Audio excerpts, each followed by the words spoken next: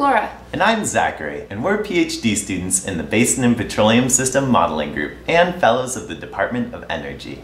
Our collaborative research involves modeling the formation, evolution, and distribution of methane hydrate deposits.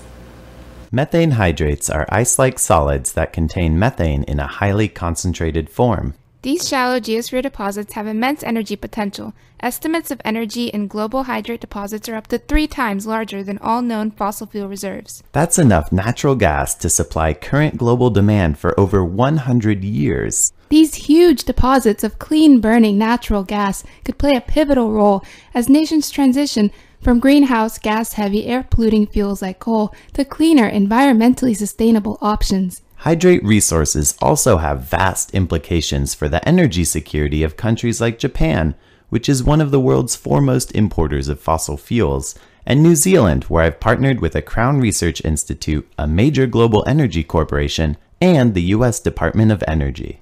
I've also partnered with the DOE and with the United States Geological Survey in the Gulf of Mexico.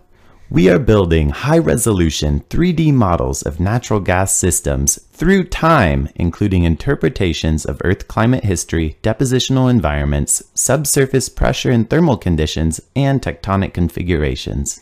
We're leveraging integrative, multidisciplinary approaches to address mechanisms of gas hydrate accumulation.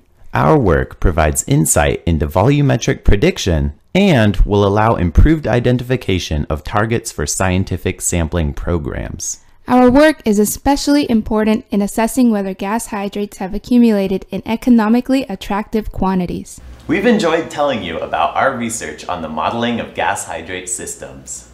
And we look forward to sharing more of our research with you.